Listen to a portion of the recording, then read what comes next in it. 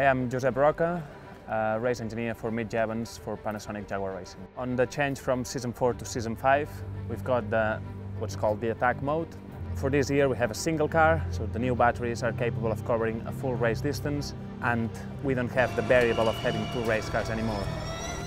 There's a variability on the amount of attack modes we get every race. Teams only find out about the final amount of attack modes that you get 1 hour before the race starts. The standard power that we can use on all sessions is 200 kilowatts. Then we have the attack mode power, which is 225 kilowatts. If you go quicker, you're using more energy, you're extending your own race, and then you might be in trouble to finish.